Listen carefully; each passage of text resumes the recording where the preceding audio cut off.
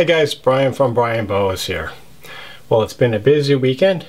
After I had a really nice IMG Moonglow litter on Saturday, I was checking my breeders last night, Sunday night, discovered another female had given birth. This is another morph litter, and this one is really spectacular. The dad is a Marron jungle. I bred him to a Hypo Marron female, and we got a lot of cool boas. So here's what I discovered last night. I was just doing my nightly checks of the boas, and what do you know, another litter. This is the second in 24 hours. I was just doing this last night and has discovered my IMG Moonglow litter, and now a Hypo jungle Marron female has dropped. I see a few babies there. She's looking a lot thinner, so I'm going to take a look at what's under that hide box, see what's in there. Hopefully we have babies and not slugs. The female looks kind of tired. I'm going to just clear her away. Actually, why don't we just take a quick look under the box. The suspense is killing me right now. What do we got there?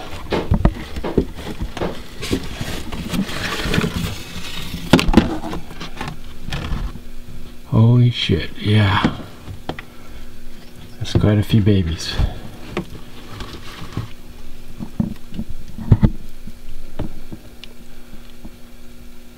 Lots of, I see some super Marrons. I'm going to get this female soaking, and then we'll check out what we have here. First I thought I'd zoom in there. Wow, look at some of the patterns on there. And I can see what looks like an obvious super in the back, and that still in the amniotic sac. Looks like a lot of good stuff in this litter. But let's get this mother out and get her cleaned up. She's usually pretty docile, but she might be a little bit pissy that I'm messing with her babies. I got the mother soaking, and I'm just taking this in and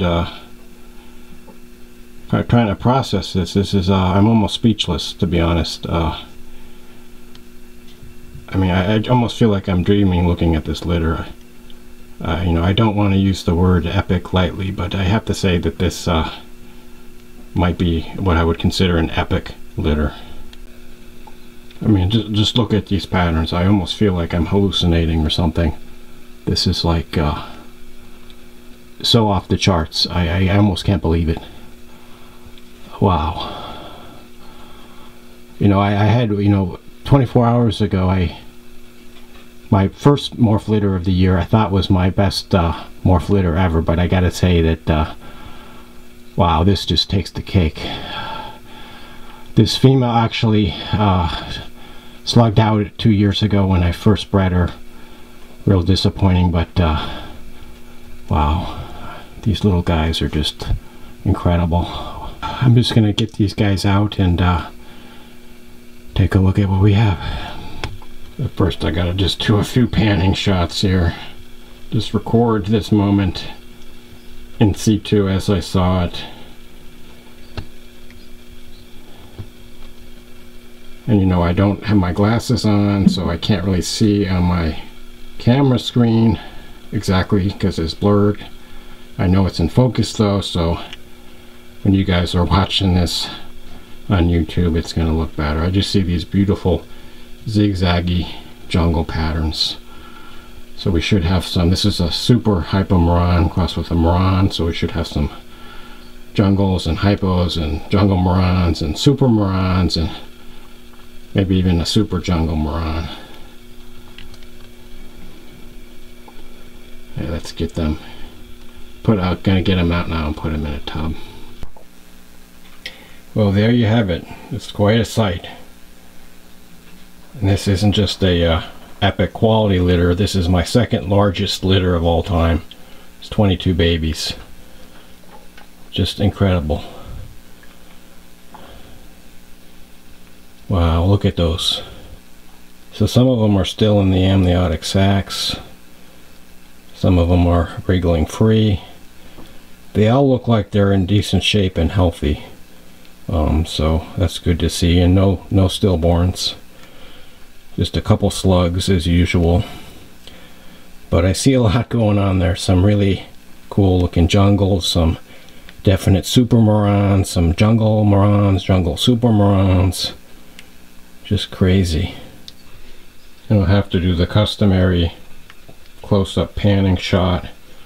Some of you guys a few months down the road or a year or two that might acquire some of these animals, hopefully you'll be able to pick yours out in the goo.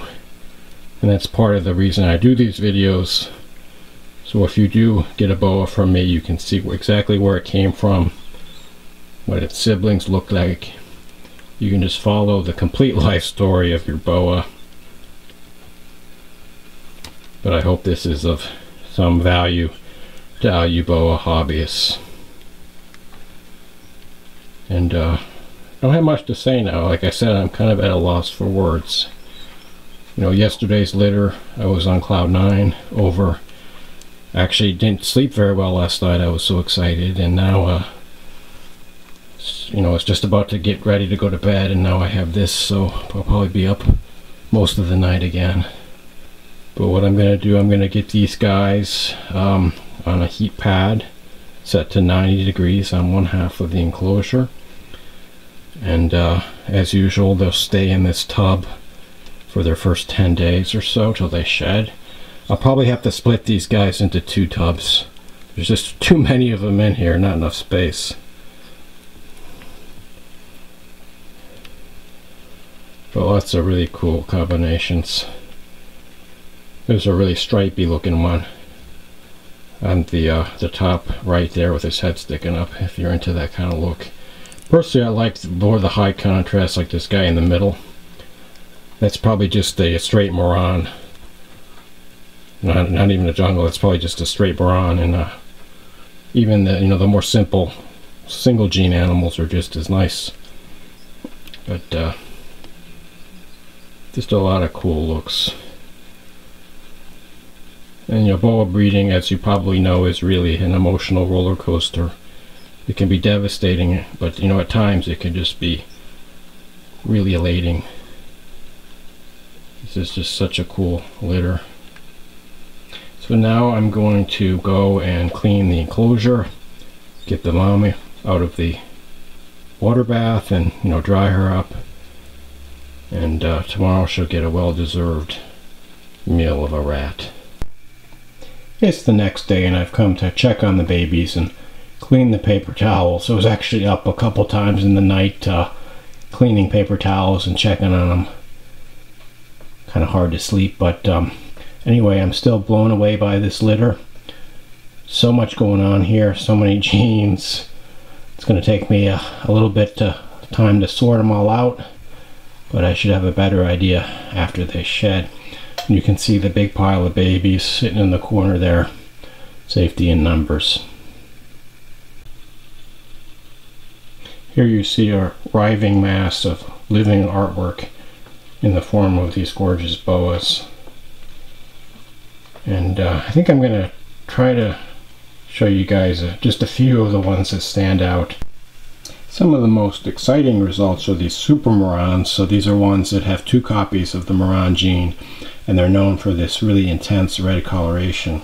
What's really cool is they have these really dark eyes, so that's a nice marker that stands out.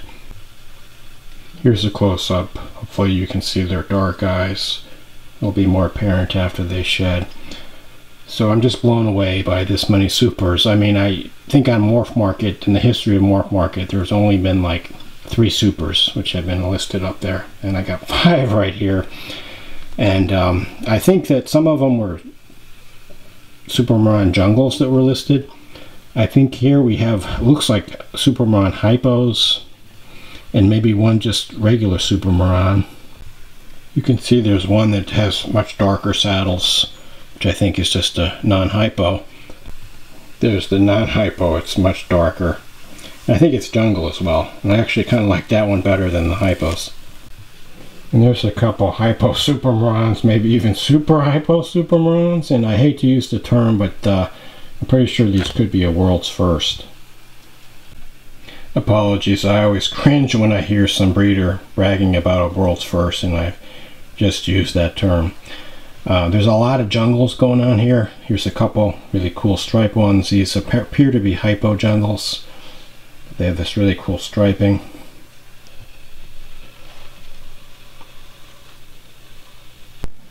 And even some of the more standard low expression jungles are quite nice also. These guys appear to be possible Marrons. They're not Hypos, but I'll know more once they shed. Here's one more really cool looking Hypo jungle, probably a Marron as well. But just a lot in this litter, you know, to keep me busy. But as I said, I'll know more once they shed exactly what we're dealing with here. So I'm really excited about this litter, in case you haven't figured out by now. And again, as I mentioned, this is the father of the litter. He's a 2018 Marron jungle. This is actually his second litter, but his first litter was quite a bit smaller. So he's quite, quite impressive that he sired this litter. And as I mentioned, there'll be quite a bit for me to go through.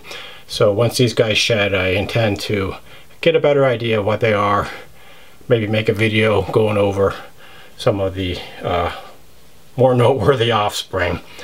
And a lot of these guys, probably most if not all of them, are going to be available eventually. So as always, if you're interested, stay tuned to the channel for updates on their progress, as well as information about when they become available. Anyway, I hope you enjoyed this look at a really good day in the life of a boa breeder, and this is really what keeps me going.